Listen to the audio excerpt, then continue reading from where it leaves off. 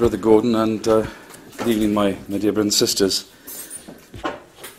The prophecy of Habakkuk, which you've starting to study tonight, is a prophecy which is set towards the end of the reign of the kings of Judah. And we'll be able to give it a reasonably precise date, I think, in a few minutes. There's nothing known really about Habakkuk outside of the book that bears his name. We're not told anything about him. In verse 1 of chapter 1, we're told the burden of Habakkuk, the prophet, which Habakkuk the prophet did see. And it's nothing really startling, I don't think, about that at all. Habakkuk saw a vision, effectively. That's what he saw. And that's the way in which God spoke to his prophets. You may remember when in Numbers chapter 12, and we had the time when Miriam and Aaron spoke against Moses, that God said that he would speak, he speaks unto his prophets in a vision or in a dream, but with Moses he was to speak face to face.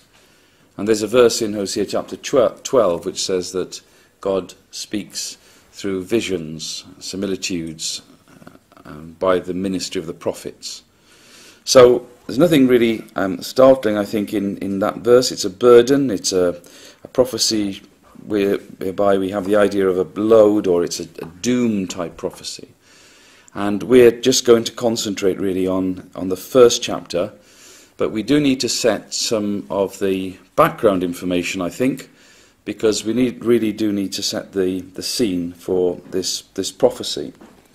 Now, the timing of it, I think, is fairly clearly given in verse 5. We'll come back to verse 5 in more detail a little bit later, because this is an interesting verse, because it's quoted by the Apostle Paul when he was in Antioch in Pisidia, and it's recorded in Acts chapter 13. So we'll spend some time on that and have a look at this verse. But the important thing about it, as far as the context of Habakkuk is concerned, is that the prophet says, I will work a work in your days.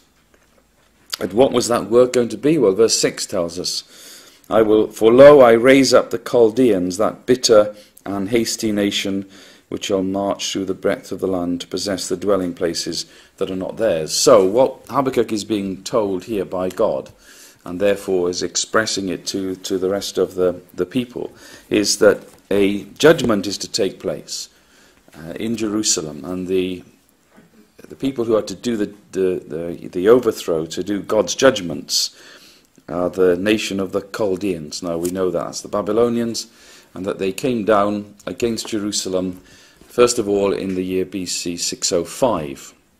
So we date the prophecy before BC 605. The condition of the nation is pretty bad. From Habakkuk chapter 1, you can pick that up. And so you have to think, well, who was around at this time on the throne?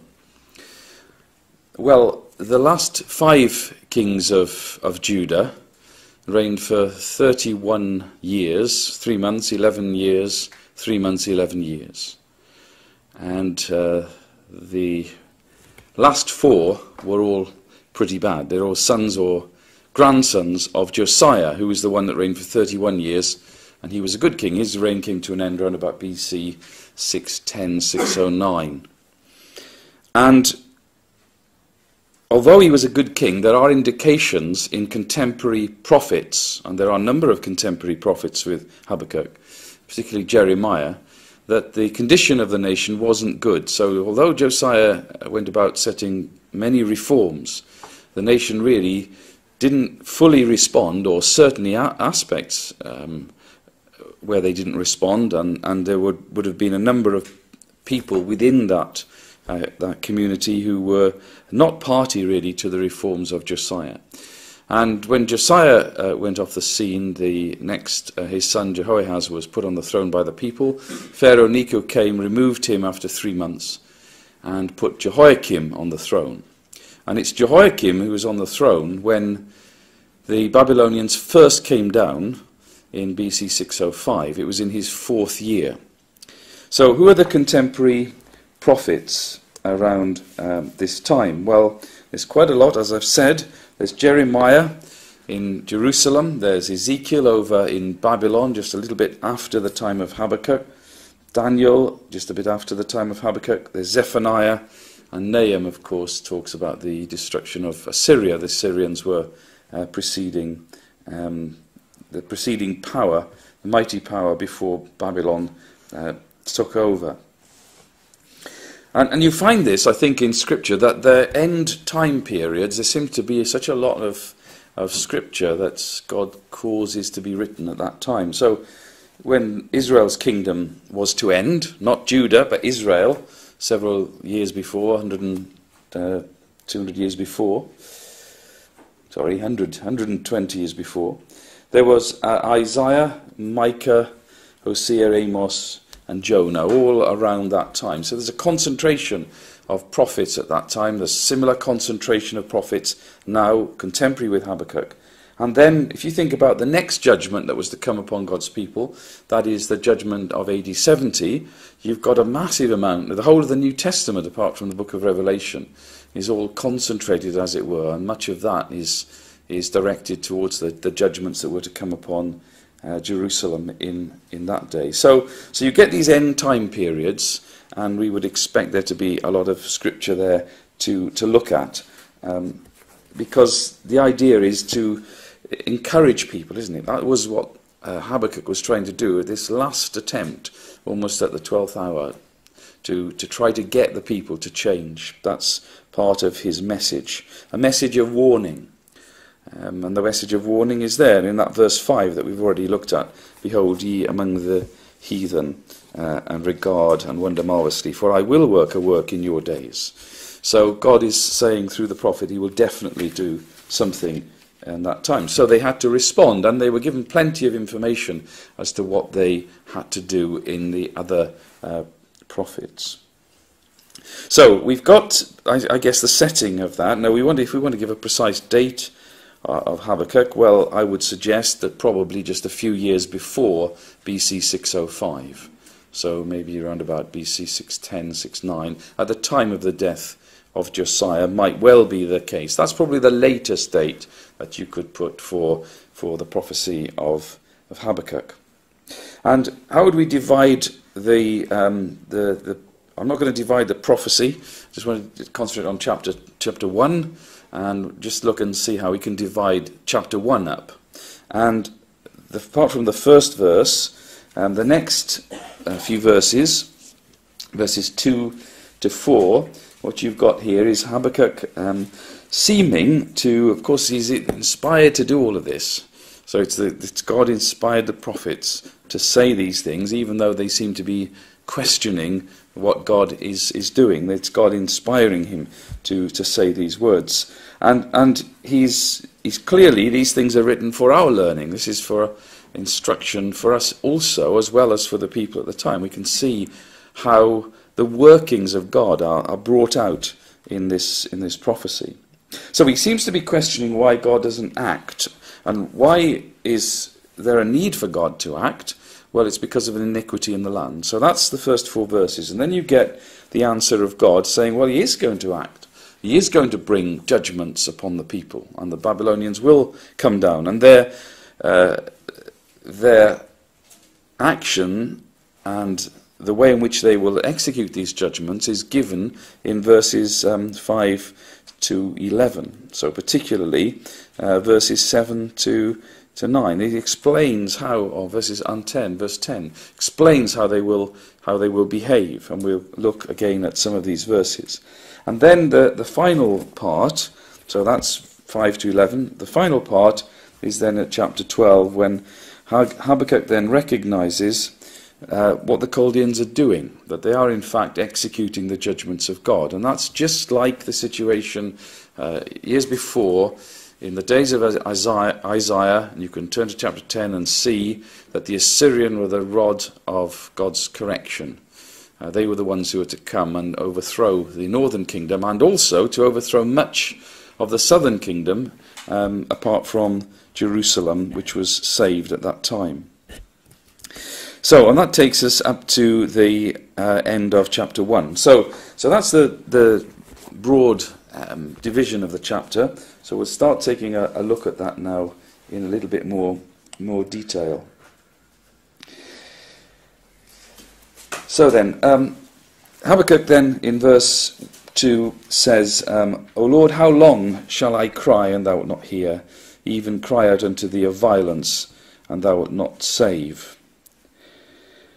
And you can perhaps see here what the situation was in the time of Habakkuk. He was witnessing that God's ways and God's law were set aside. And it was a source of anxiety to him. And it really should be something which would affect us too. We see our country, the country where we live, the country where we are sojourning now, going into a secular mode. It's no longer a Christian country, is it? It's going into secular mode. And so the Bible and what God has written, the only book really that is of any value in reality to save, is set completely aside. And so the laws of men have superseded the laws of God. And no regard is paid at all to the God of heaven. And that should be a source of sadness to us. And just keeping our fingers in Habakkuk, we might just take a look at some words of one of the psalmist in Psalm 119, just to get an idea of the sort of attitude of mind that I think we should have when we see terrible things happening in the world. And we mean the things that are away from Almighty God's ways.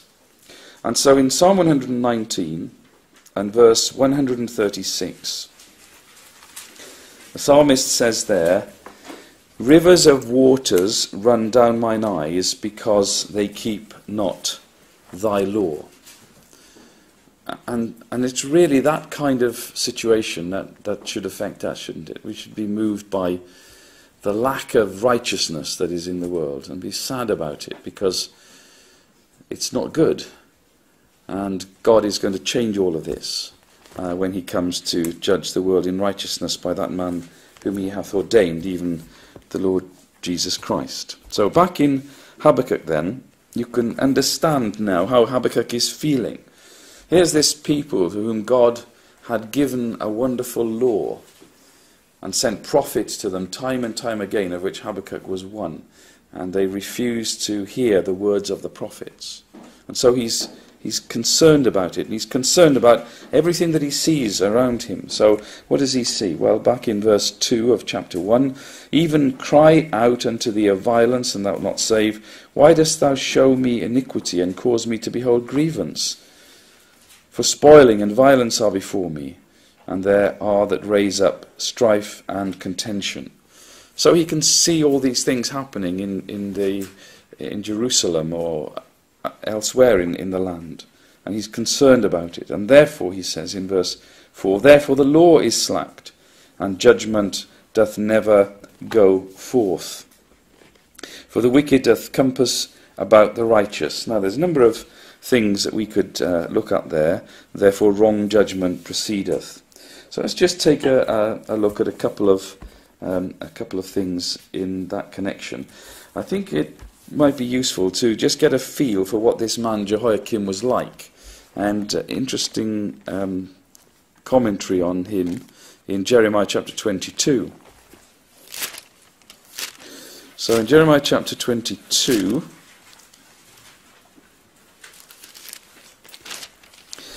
he's one of the most terrible kings in the whole of Judah and Israel.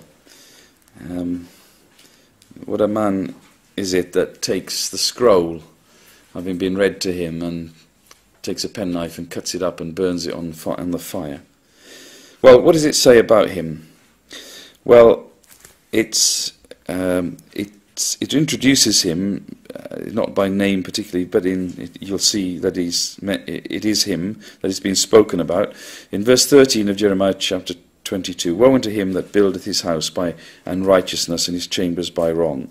You can see that it carries on and it names him in verse 18. Therefore thus saith the Lord concerning Jehoiakim, the son of Josiah, king of Judah. So it's Jehoiakim is the one that is being addressed here or being spoken about here. And who is he being compared to? He's being compared to his father Josiah in verse 15. Shalt thou reign because thou closest thyself in cedar? Did not thy father, Josiah, eat and drink, and do judgment and justice, and then it was well with him? He judged the cause of the poor and needy, then it was well with him. Was not this to know me, saith the Lord? And the implication here, clear, unmistakable implication, is you are not doing that, Jehoiakim. You are not judging the cause of the poor and the needy. You are not doing judgment and justice. And so that really does fit in, doesn't it, with Habakkuk's complaint about the state of the nation at his day. Jehoiakim was the king on the throne at the time of the invasion of the land by the Chaldeans. He was the one who was behaving so badly. And it goes on to say in verse 10, But thine eyes and thine heart are not but for thy covetousness, and for to shed innocent blood, and for oppression, and for violence to do it. Therefore thus saith the Lord concerning Jehoiakim the son of Josiah king of Judah, They shall not lament for him, saying, Our my brother, or our sister. They shall not lament for him, saying, Our Lord, or our his glory. He shall be buried with the burial of an ass, drawn and cast forth beyond the gates of Jerusalem. When you go and find out what the history was of Jehoiakim, you'll find that he was put in chains to be taken to Babylon, but that actually never happened. What happened was he must have done something to really upset the Babylonians, Nebuchadnezzar particularly maybe, and he was just left there outside Jerusalem, as this prophecy says, and he received the burial of an ass. In other words, he was not buried, and I believe he was the only king that we have recorded where he'd not had a burial. Kings of Judah that we're mentioning now. So, he wasn't a good example at all, and this is why the judgment came. Now, if we go to the book of Ecclesiastes, and chapter 8, we'll see another connection with the prophecy of Habakkuk. And it's a very general point, but it's a general point which we can apply to the situation and circumstances in the days of Habakkuk. So in Ecclesiastes chapter 8 then, and in verse 11, this is the problem, isn't it? Because sentence against an evil work is not executed speedily, therefore the heart of the sons of men is fully set in them to do evil. And so at the time of Habakkuk and Jeremiah, they were those who were saying that good was evil, and evil was good. And there was no punishment for bad behavior. So because sentence against an evil work is not executed speedily, then they continue in their bad ways. And that seems to be the situation. So those words link in with the words we've just looked at in Habakkuk chapter 1 verse 4. And also we get an idea of the state of things in the 5th chapter of Jeremiah's prophecy. So if we can just go there quickly before we go back to Habakkuk and find out what God's response is going to be. So in Jeremiah chapter 5, and again we need to understand where we are in time periods. It's exactly the same time. Jeremiah has a much longer period of prophecy. It spans 40 years, and it's likely that his words here were given to him to tell the people years before, a number of years before Habakkuk's words. And the reason I say that is because there is a build-up in the early chapters of Jeremiah where an invader is spoken about as coming down upon the nation, but the identity of that invader is not made known until you get to about chapter 20. Whereas in Habakkuk we read straight away, didn't we? I work, and it's going to be the Chaldeans. So in Jeremiah chapter 5, then in verse 25, your iniquities have turned away these things, and your sins have withholden good things, from you. For among my people are found wicked men. They lay wait, as he that setteth snares. They set a trap, they catch men, and so on. Verse 28, they are waxen fat. They shine, they overpass the deeds of the wicked. They judge not the cause of the fatherless, yet they prosper. So that's exactly what Jehoiakim was doing. He wasn't doing what he should have done, looking after the poor and needy of the land as the law required. But he was looking after himself. And he was building his own palaces, and he wasn't paying people for doing the work. Yet they prosper, or appear to prosper, and the right of the needy do they not judge. Shall not I visit for these things, saith the Lord? Shall not my soul be avenged on such a nation as this? So there's some harsh words really spoken by the prophet Jeremiah against the nation. So let's just go back now to Habakkuk and find out the response of God to the words of Habakkuk here, because that's how it is written. It's written where Habakkuk asks these questions. He can't really seem to understand what is happening, why things are not happening, but God is now going to make it very clear that things are going to happen. So we'll take a look at Acts 13 in a bit, but let's just look at this section first of all. And if we wanted to just subdivide verses 5 to 11 very slightly, what you've got here is God is saying in verses 5 and 6 what he will do, and then verses 7 to verse 10 is describing what they, that is, the Chaldeans, will do. Maybe verse 11, maybe a possible comment on Nebuchadnezzar, which we'll come on to in a second. So God is saying then he's going to bring the Chaldeans upon the people as a means of judgment. And he's describing what they will be like. And we mentioned that there is a number of references in Jeremiah, which we can go and take a look at in a second, and see this, and see the way in which this invading power is described in the book of Jeremiah. But just read some of these verses together. First of all, verse 7, they are terrible and dreadful, their judgment and their dignity shall proceed of themselves. Their horses are swifter than leopards, and are more fierce than the evening wolves, and their horsemen shall spread themselves, and their horsemen shall come from far.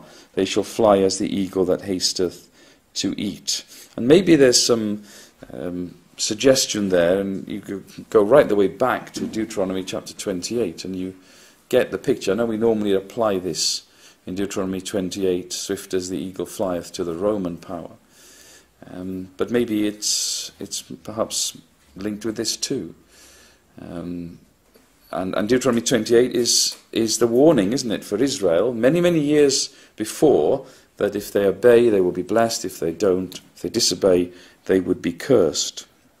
So we'll take a look at these references in Jeremiah, but first of all, maybe a couple of comments on verse 9 there. They shall come all for violence, their faces shall sup up, and the idea of that, I think, is swallow up as the east wind, and then they shall gather the captivity as the sand. So it seems as if you've got the idea of a wind blowing sand, and if you think of desert pictures, so it blows it all up, and the flow of the wind, you get a mound of sand in an area. And it's that sort of idea, I think, is being presented to us here. And they would, in verse 10, at the end of that verse, they would heap up dust and take it. They won't worry about strongholds, and that might be a reference to the way in which they built mounds up against city walls to capture cities. So that's a possible explanation of verse 10. So let's look at some parallel references in Jeremiah. Now, I say there's this picture that sort of comes, but I would like to look at just a couple of them, because there's a number of them. But we start in Jeremiah chapter 4. And what we're looking at this for is we're trying to see the similarity of language between Habakkuk and Jeremiah, but the identity of the invading, destroying power in Jeremiah is not given at this point. It isn't given until you get, as I said, to chapter 20. So Jeremiah chapter 4 then and verse 6. Set up the standard towards Zion. I'm in chapter 4, sorry. That's where I want to be, sorry. Chapter 4, verse 6. Set up the standard towards Zion. Retire, stay not, for I will bring evil from the north and a great destruction. So I know it's coming from the north, as most judgments did come from. The lion is come up from his thicket, and the destroyer of the Gentiles is on his way, because remember, this power was not just to destroy Israel, but it was to destroy all the nations around, and it was to take the entire land. It was to form an empire. The destroyer of the Gentiles is on his way. He is gone forth from his place to make thy land desolate, and thy city shall be laid waste without an inhabitant. Then if we get on to chapter 6 and verse 22. Thus saith the Lord, behold, a people cometh from the north country, and a great nation shall be raised from the sides of the earth. So that word raised is used in Habakkuk, isn't it? Or raise up, the Chaldeans. They shall lay hold upon bow and spear, they are cruel, they have no mercy. Well, again, that description is given in Habakkuk also.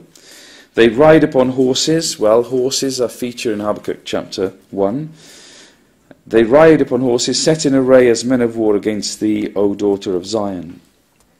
And then chapter 16. There's a number of other references, but we'll just go to chapter 16 and take a look at another prophecy. And we're just going to look at verse 16. Now, I know that we might use this little section that I'm going to look at now in a different way from how I'm going to use it. Because it's often used, isn't it, because of the two preceding verses, 14 and 15, to talk about the way in which Israel would be gathered. It seems to me to be strange to use the idea of them being hunted and fished in verses 16 and 17. It seems more likely to me that judgment, verses 16 and 17, is talking more about the judgment of Israel, and verses 14 and 15 are almost in parenthesis about God, about what God will do with his people in the future, when he will regather them from the lands of the north. So you may not see it that way, but that's how I read verses 16 and 17. And we'll see in a minute that in Habakkuk, if we didn't pick it up when we read it, that there's reference to fishers. So, verse 16, behold, I will send for many fishers, saith the Lord, and they shall fish them, and after will I send for many hunters, and they shall hunt them from every mountain, from every hill, and out of the holes of the rocks. Now, that's where people go to hide, isn't it? They go to hide in those places in times of distress. And it says, mine eyes are upon all their ways, they are not hid from my face, neither is their iniquity hid from mine eyes. So the emphasis here is on the iniquity of the people.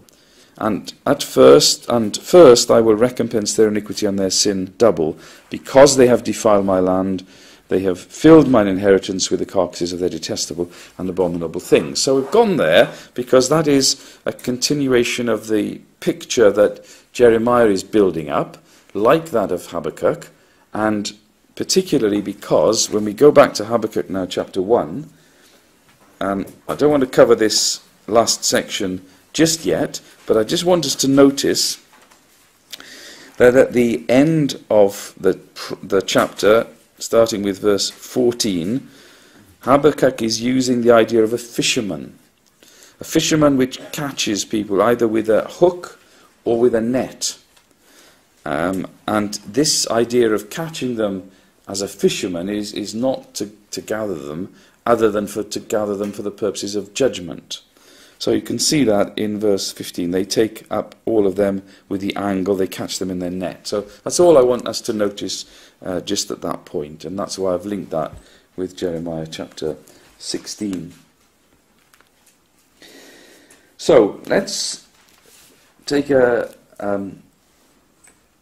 look now then, going back to the beginning of this middle section, so that's verses 5 and 6, and just see how this is being used by the Apostle Paul in Acts chapter 13, and we need to look at that. We need to think about the way in which it's used there and the differences that appear to be there in the quotation.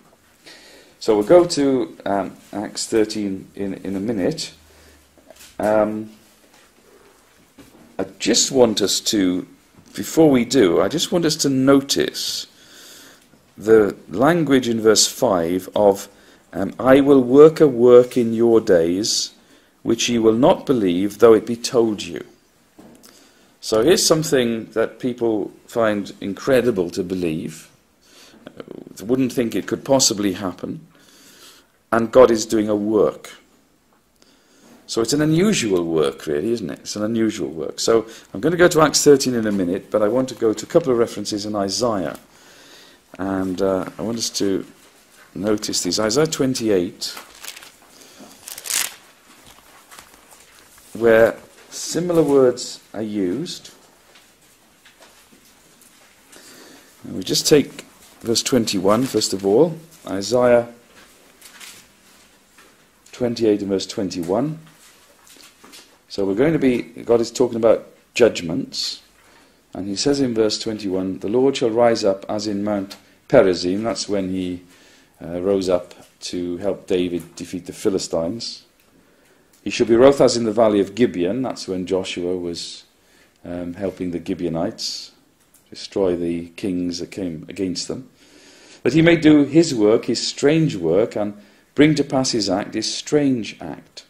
Now therefore be ye not mockers, lest your bands be made strong, for I have heard from the Lord God of hosts a consumption, even determined upon the whole earth.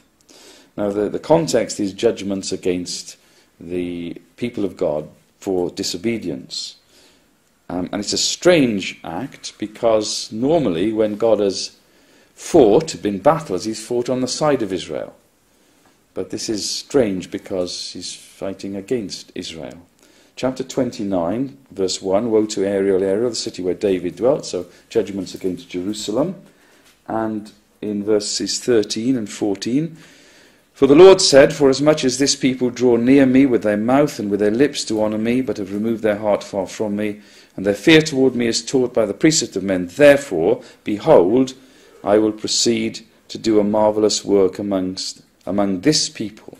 So this people occurs in verse 13 and in verse 14.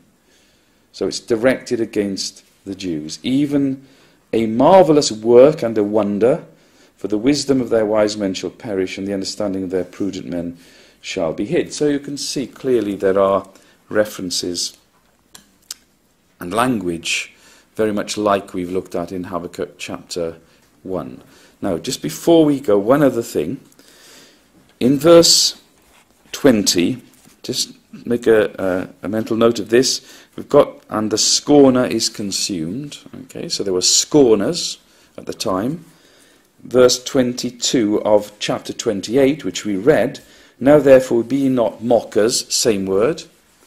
And turn back to verse 14, which we haven't read.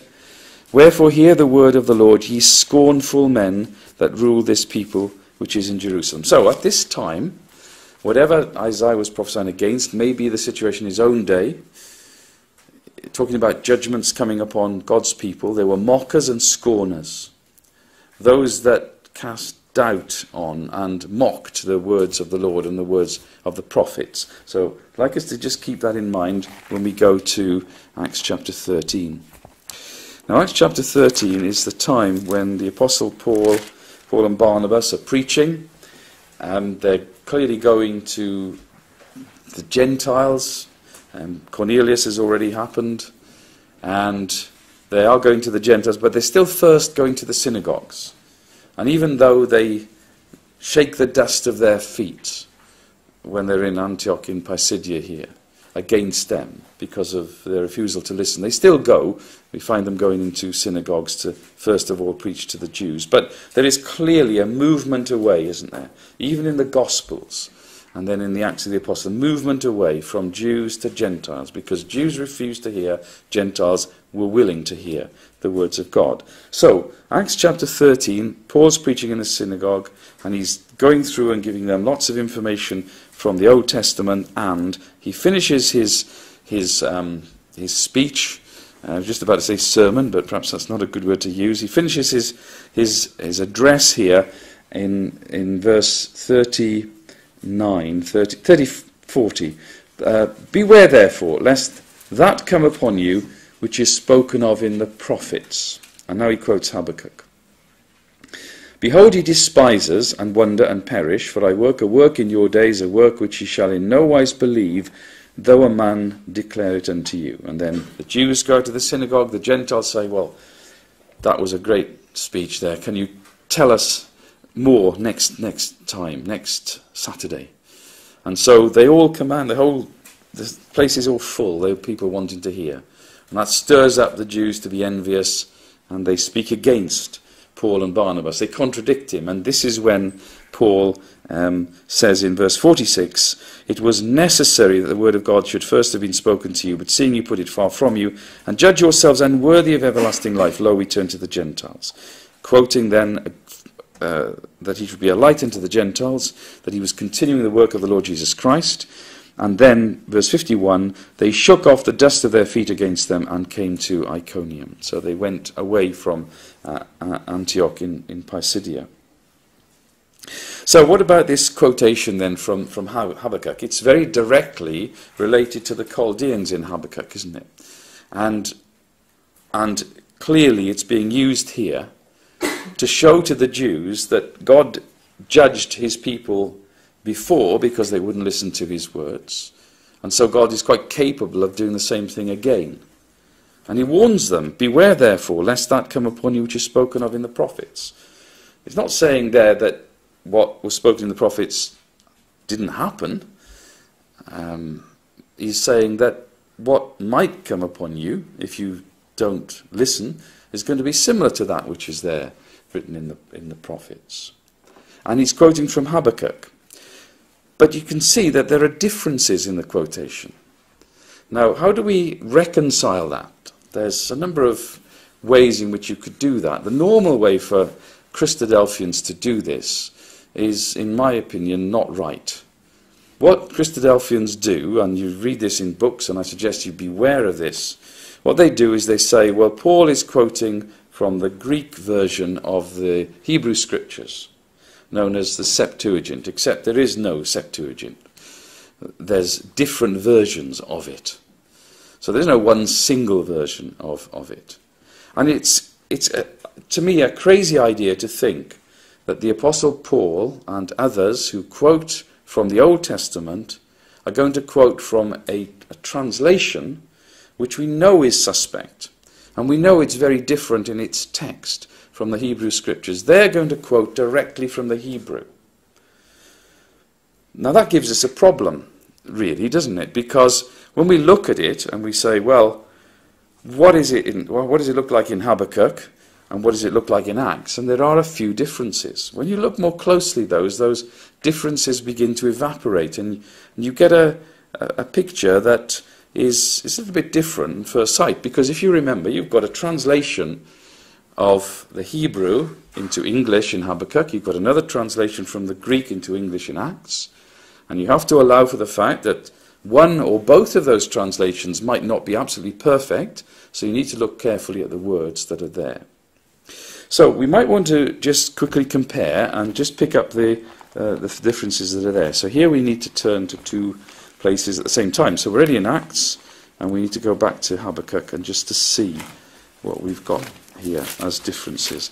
Generally, there's not very much in the way of differences when you start to look at it, but let's just see.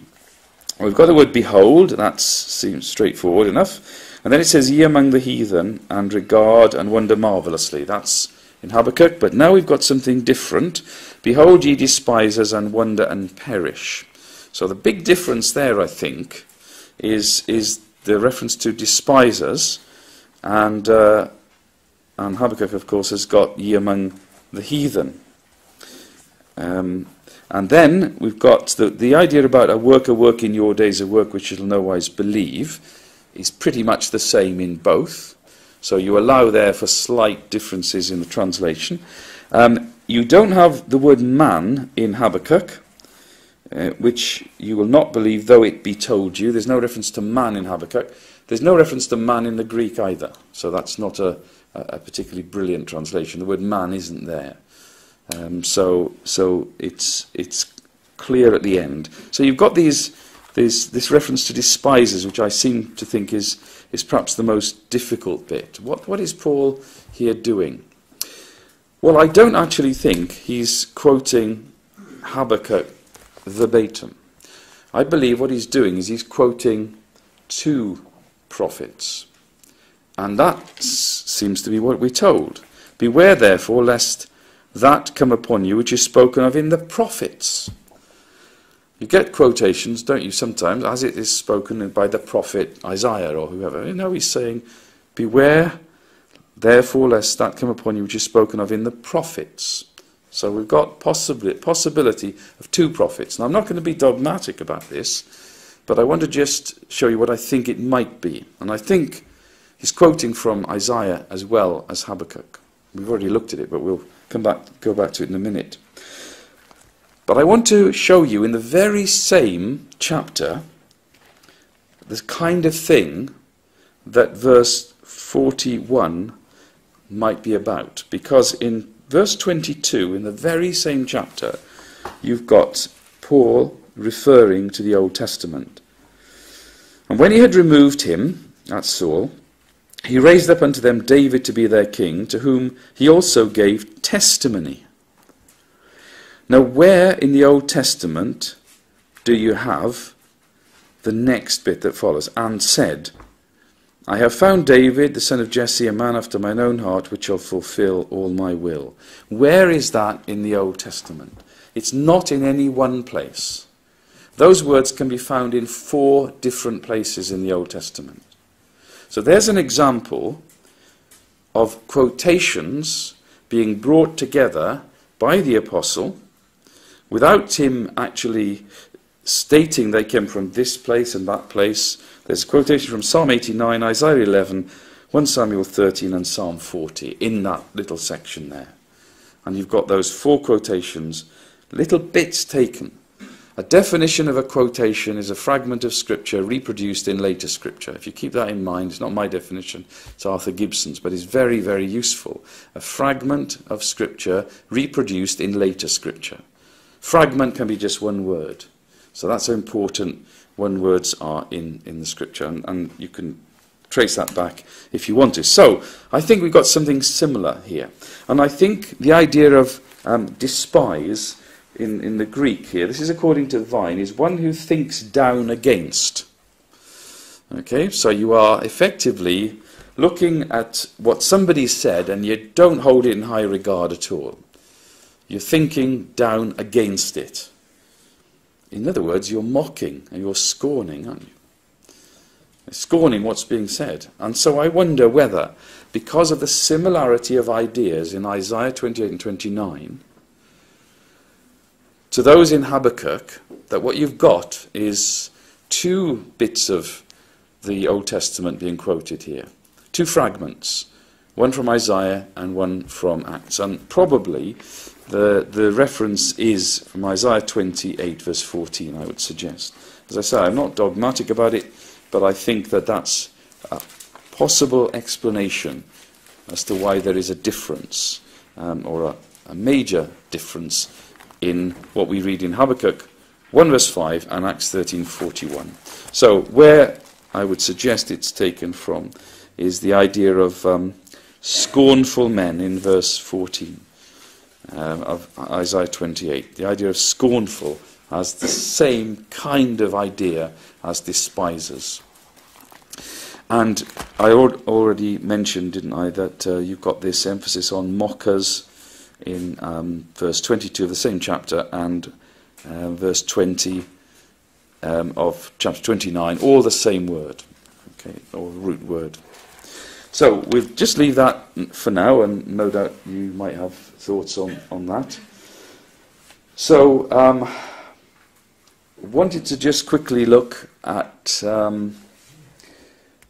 at Proverbs 29, and then we'll just look very quickly at the last few verses. So in Proverbs 29,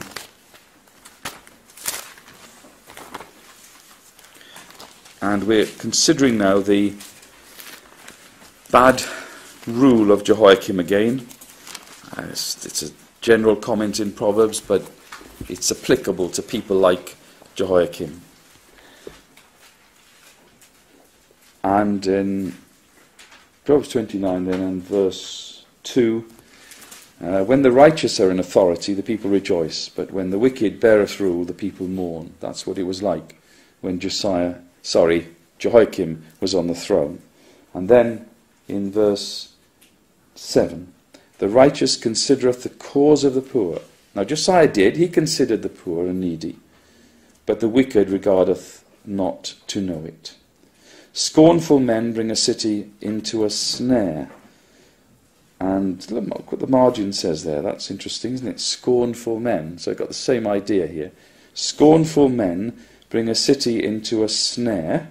And the margin says, set a city on fire. Well, that's what happened to Jerusalem. It was burned by fire. Scornful men bring a city into a snare. Same word is in Isaiah 28, by the way. But wise men turn away wrath. So, terrible judgments were to come upon the nation of Israel as a result of disobedience and the fact that they didn't turn from their ways. So, just finally then, looking quickly now at the last few verses in Habakkuk, before we close. So, Habakkuk chapter 1. We haven't really got time to turn up some references now, but I'm going to refer to a few scriptures that we will probably be aware of. So what we've had is Habakkuk questioning why things aren't happening. God saying, well, it's going to happen. And this is how it's going to happen. These are the people that will be executing my judgments. I haven't had time to comment on verse 11, but maybe there's certain things there about Nebuchadnezzar. And it's interesting to contrast, actually, those two kings, Nebuchadnezzar and Jehoiakim.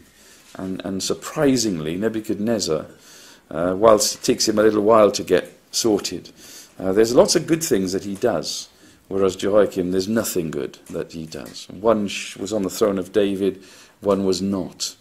And you would expect it to be the other way around, but it wasn't. So then we find in verse 12, then Habakkuk is replying now, and he is saying to God, art thou not from everlasting, O Lord my God? And that's probably referring to Psalm 90. God is from everlasting and to everlasting. O Lord my God, mine Holy One, we shall not die. So he's looking to see if there's some kind of way maybe of escape from all of this. And then he realizes, O Lord, thou hast ordained them for judgment. So he recognizes that like the Assyrian of old, so the Chaldeans were to execute the judgments of God. And, Almighty God, thou hast established them for correction. It was all for good reason, that people of Israel might learn the lesson, not to go astray. And that's what we need to learn, don't we? The lesson. We can't just do what we like. We can't just go and do exactly what we like and please ourselves. That won't please God. We've got to think about what God wants from us. And then he goes on to use this figure of the catching of the people as the Chaldeans were going to be like fishers, fishing the people and putting them in catching them from all ways, from the hook, the net, and then the drag, it says, that would have been a different sort of net. Therefore they rejoice and they are glad. So that brings then Habakkuk to ask this question. Shall they therefore, in verse 17, empty their net and not spare continually to slay the nations? Well, the answer to that, of course, is given in chapter 2, but it's also given in Jeremiah chapter 25, isn't it? That this judgment that's being brought is not just to be brought on Habakkuk, on the Jews, as Habakkuk says here, but as Jeremiah says in chapter 25, which we haven't got time to turn to, there's a whole list there of many, many nations to whom Jeremiah had to go round with a cup of wine and get them to drink a cup of wine. And that was symbolic of the fact that judgment would come upon all the nations, and the people doing the judging would be the Babylonians for a period of 70 years. And then it says afterwards that the king of Shishak, a cipher for Babylon, shall drink after them. So, in maybe more detail, whoever is to look at chapter 2 will be able to answer Habakkuk's question here in verse 17, God willing, next week.